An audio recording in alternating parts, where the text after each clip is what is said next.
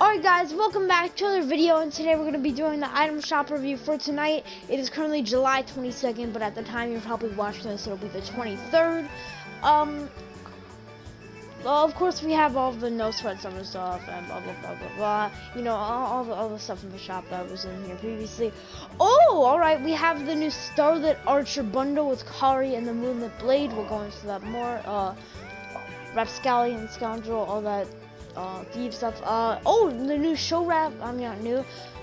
The wrappable gear things are back, and all the summer and DC stuff are still here. And we'll go over the bundles in a second. So, anyways, this is the Starlit Archer bundle. So it comes with the default Galaxy Evolved skin.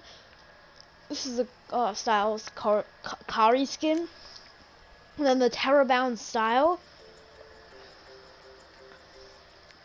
And we got the Truth's Quiver, I don't know how to pronounce that, with the Galaxy Evolved style, and there's also the Terrorbound style.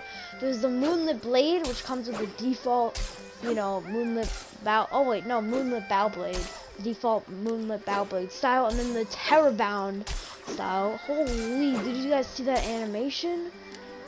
Look, oh, that's so cool. But you could buy Khari and the Moonlit Bow Blade separately. We got the Rapscallion skin. I'm gonna start speeding up with the default style, and then the Bumble style. The Burgleback, which does not have a Bumble style. Scoundrel skin, default style, and then he also does have the Bumble style too. The Strongbox back bling, which kind of looks like the same model that they use for the safes. The Personal Pollinators, which is reactive, it flaps while jumping. The Night Owl Pickaxe. The Starry Flight Glider.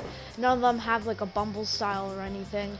But we got Princess Felicity Fish with the default Princess Felicity Fish color. And then there's also the Princess Felicity Fish summer color style. And then we got the Flutterfish back bling. The Riley skin with the ghostly back bling. The Lavish emote.